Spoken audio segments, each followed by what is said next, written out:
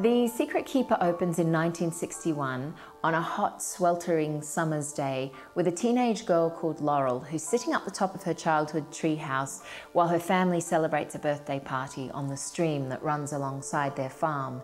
And Laurel's dreaming about a boy called Billy and a move she wants to make to London and a future she just can't wait to seize. But before the idyllic summer's day is out, Laurel will have witnessed a crime that changes everything. Now, the book picks up in 2011 when Laurel is a well-known actress who's overcome with shades of the past, haunted by memories and the mystery of this event that she just can't explain. She returns to the family house and starts to piece together a secret history. It's a tale of three strangers, Jimmy, Dorothy and Vivian, who are brought together in wartime London and whose lives become fiercely and fatefully entwined. One of the first ideas I had for The Secret Keeper was this very strong image of a girl sitting in a tree, dreaming about the future. And it was very warm and sunny, and there was that sort of summer's breeze coming through the window opening in the treehouse. And that's definitely comes from my own life. I grew up on Tambourine Mountain, which is a rural mountainous area in southeast Queensland, and I spent a lot of time climbing trees with books so that I could hide there away from parents who wanted me to do far more important things like chores and disappear inside the world of my stories.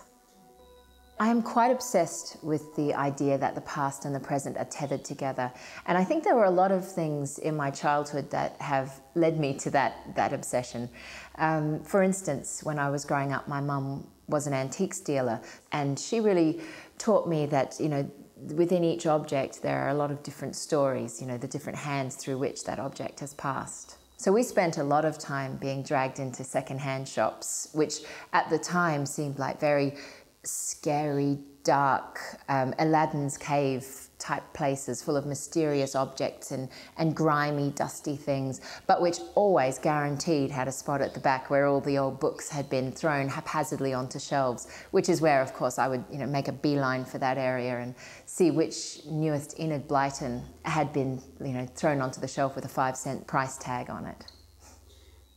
I knew I wanted to set the historical part of the story in World War II London, and I had a lot of books, but I really wanted more than that because I love to inject as much verisimilitude as I can into my books. So when I was in London in 2008, I found a walking tour, and I'm so grateful that I did, because the way I saw London completely changed. It's one of my favourite cities, but all of a sudden my guide, Clive, was able to walk me through London and show me that the Blitz is still there if you know where to look for it.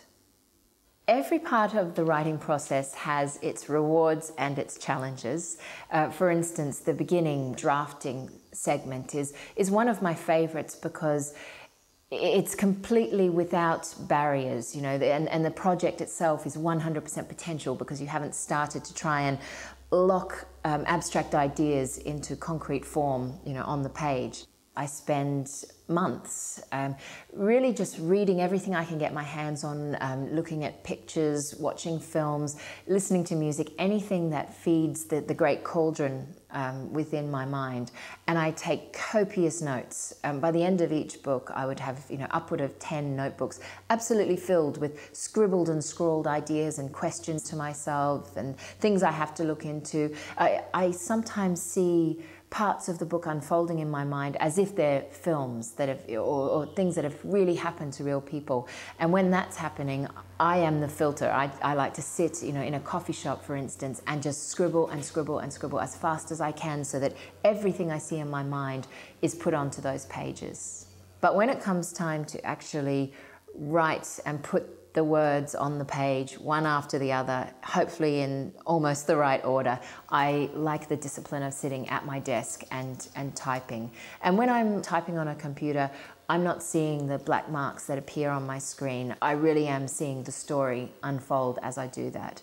But having said that, there's something I love about the final stages, the editing, because it's the last polish that you get to give the project. And for somebody who loves words and likes to spend time deciding which is the best out of 5 different synonyms to describe a particular feeling or vision or sound or smell, there's a real reward in that part of the storytelling.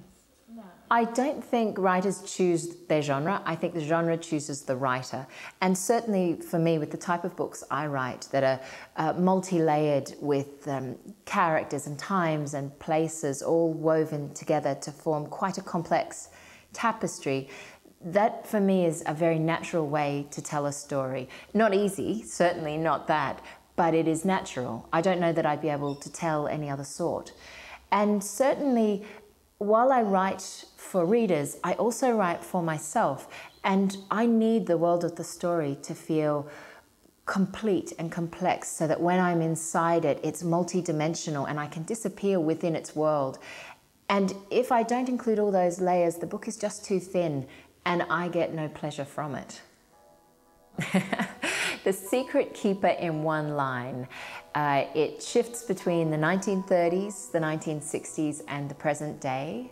And it's a story of mysteries and secrets, of theatre and thievery, of murder, and enduring love.